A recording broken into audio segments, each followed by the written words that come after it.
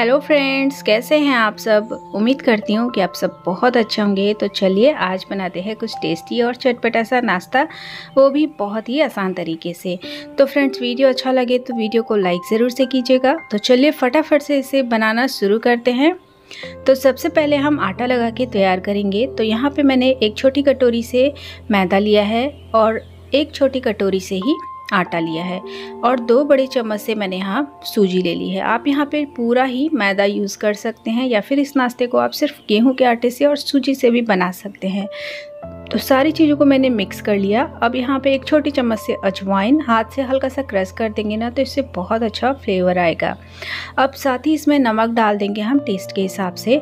मोइन के लिए मैं यहाँ पे इसमें घी डाल रही हूँ, आप चाहे तो तेल भी डाल सकते हैं। तो 2 बड़े चम्मच के करीब मैंने यहाँ पे घी डाला है। अच्छे से पहले हमने इसको मिक्स करना है, मोइन लगा लेना है आटे में। देखिए इस तरीके से हमने अच्छे से आटे में घी को मिक्स कर देना है। अब यहाँ थोड़ा थोड़ा पानी डालेंगे और इसका आटा लगा के तैयार करेंगे। आटा हमने बहुत ज़्यादा सख्त भी नहीं करना है और गीला भी नहीं करना है। तो बढ़िया सा हम आटा लगा के तैयार कर लेते हैं पहले। तो यहाँ पे आटा हमारा लग गया है, इसको 10-12 मिनट के लिए हम छोड़ देते हैं। इसी तरीके से थोड़ा सा ऊपर से मैंने घी लगा दिया है। आटा हमारा सेट हो जाए तब तक के लिए हम इसको ढक के रख देते हैं। तब तक इसकी स्टफिंग बना के तैयार कर लेंगे। तो यहाँ 5 उबले हुए आलू लिए हैं, कद्दूकस कर लिया है। थोड़ी सी यहाँ पे उबला हुआ हरा मटर ले लिया है। साथ ही यहाँ पे 2 चम्मच से मैं डाल रही हूँ भुना हुआ धनिया, जीरा, सौंफ का पाउडर। पिंच भर हल्दी पाउडर डाल देंगे टेस्ट के हिसाब से। लाल मिर्च, नमक डाल देंगे टेस्ट के हिसाब से। 1 चम्मच से चाट मसाला डाल देते हैं। अब यहाँ पे 1 चम्मच मैंने तेल लिया है, उसमें आधा छोटी चम्मच धनिया को कूट के ले लिया है। थोड़ी सी लहसुन की पत्तियाँ डाल दी है, साथ ही हरी मिर्च डाल दी है और ये हमने इसमें डाल दिया। बारीक कटा हुआ हरा धनिया इसमें डाल देंगे और इसको अच्छे से मिक्स कर देंगे। अगर आपके पास लहसुन की पत्तियाँ नहीं हैं तो आप लहसुन स्किप कर सकते हैं। तो सारी चीज़ों को हम अच्छे से मिक्स करते हैं। तो यहाँ ये अच्छे से मिक्स हो गया है, इसको हम साइड में रख देते हैं। और आटा रखे हुए 10-15 मिनट हो गए हैं। तो एक बार आटे को हम फिर से मसल लेंगे थोड़ा सा। तो आटे को मैंने मसल लिया है। अब इसमें से एक थोड़े से बड़े साइज़ की लोई ले लेंगे, थोड़ा सा सूखा आटा लगाएंगे और इसको बेल लेंगे। थोड़ी सी बड़े साइज़ की हम एक रोटी बना के इसकी तैयार कर लेते हैं। तो यहाँ पे मैंने एक बड़ी सी रोटी बेल के देखिए तैयार कर ली है। अब हम इस तरीके से साइड से इसको कट कर लेंगे। स्क्वायर शेप में हमने कट करना है इसको। तो यहाँ पे देखिए मैंने इसको कट कर लिया है। अब हमने इसको इस तरीके से 3 हिस्से में कट कर लेना है, डिवाइड कर देना है। तो इस तरीके से मैंने कर लिया है। जो आलू वाला मसाला तैयार किया था उसको हमने थोड़ा सा लेके इस तरीके से लंबाई में इसको रोल कर देना है और एक पीस हम इसमें रखेंगे और अच्छे से इसको हमने इसमें रोल कर देना है।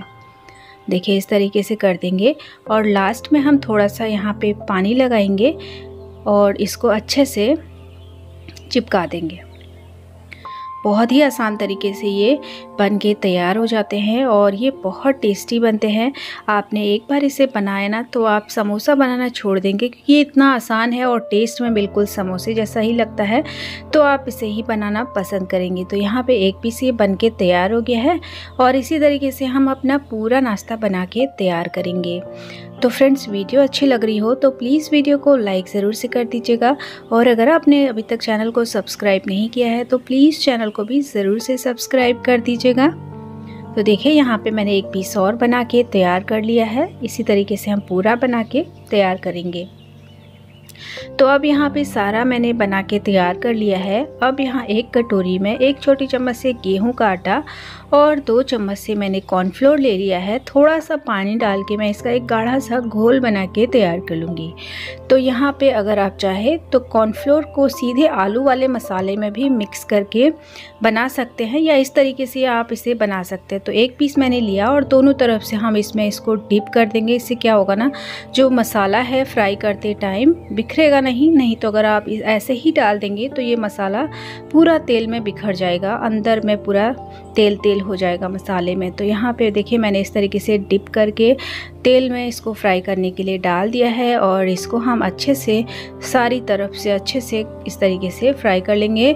मीडियम टू लो फ्लेम पे ही इसको पकाएंगे, क्योंकि अंदर तक ही अच्छे से पकेगा।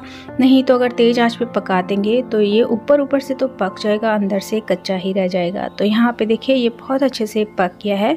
इसको हम निकाल के प्लेट में रख लेते हैं और इसी तरीके से हम सारा नाश्ता अपना बना के तैयार कर लेंगे। तो है ना बहुत ही आसान सी रेसिपी और ये बहुत टेस्टी बनता है। एकदम समोसे का टेस्ट आपको इसमें आएगा और बनाने में तो बिल्कुल ही आसान है। तो ज़रूर से आप इसे बना के ट्राई कीजिएगा। तो लीजिए यहाँ पे बहुत ही टेस्टी चटपटा सा हमारा नाश्ता बनके तैयार हो गया है। आप इसे चाहे तो चटनी के साथ या फिर सॉस के साथ सर्व कीजिए, बहुत ही पसंद आएगा ये सभी को।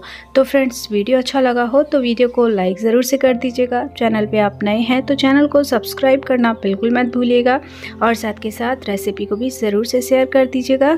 तो चलिए फिर मिलते हैं किसी और रेसिपी के साथ, तब तक के लिए बाय और वीडियो देखने के लिए बहुत बहुत धन्यवाद।